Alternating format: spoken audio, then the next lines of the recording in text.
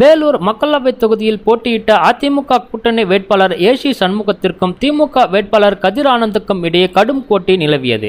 7வது சுற்று வரை அதிமுக முன்னிலை வகித்தது. அடுத்தடுத்த ரவுண்டுகளில் திமுக முன்னிலை பெற்றது. நூலிழையில் அதிமுக வெற்றியை பறிகொடுத்தது. வேலூர் தொகுதியில் 14,32,555 வாக்காளர்கள் உள்ளனர். இதில் 3 லட்சத்திற்கும் அதிகமான முஸ்லிம் வாக்காளர்கள் உள்ளனர். அதேபோல் 1.5 லட்சத்திற்கும் அதிகமாக கிறிஸ்துவ வாக்காளர்கள் உள்ளனர். இந்த இரு மதத்தையும் சேர்ந்தவர்களின் வாக்கு எண்ணிக்கை மட்டுமே 4.5 லட்சத்துக்கு அதிகமாக உள்ளது. கிறிஸ்தவர்களும் முஸ்லிம்களும் திமுகவிற்கு தான் வாக்களித்துள்ளதாக கூறப்படுகிறது. திமுகவினரும் இதனை நம்பி வருகின்றனர். நேற்று நடந்த வாக்கு எண்ணிக்கையில் திமுக வேட்பாளர் கதிர் ஆனந்த் 4,85,340 வாக்குகள் பெற்றுள்ளார். AS சண்முகம் 4,77,199 வாக்குகள் பெற்றுள்ளார். வெறும் 8,141 வாக்கு வித்தியாசத்தில் கதிர் ஆனந்த் பரிதாபமாக வெற்றி பெற்றார்.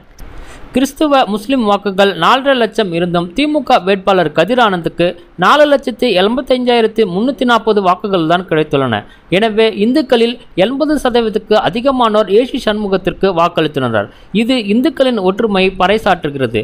வேலூரில் இந்து ஓட்டு வங்கி உருவாகியுள்ளது. இதன் மூலம் இந்துக்களை தொடர்ந்து இழிவுபடுத்தி வரும் திமுகவிற்கு மீண்டும் ஒரு எச்சரிக்கை மணி அடிக்கப்பட்டுள்ளதாக கூறப்படுகிறது. சிதம்பரம் தொகுதியில் திருமாவளவனுக்கு இதே நிலைதான் ஏற்பட்டது. மேலும் இது போன்ற நிறைய சுவாரஸ்ய தகவல்களை தெரிந்து கொள்ள எங்களது யூடியூப் சேனலை சப்ஸ்கிரைப் பண்ணுங்க. நன்றி.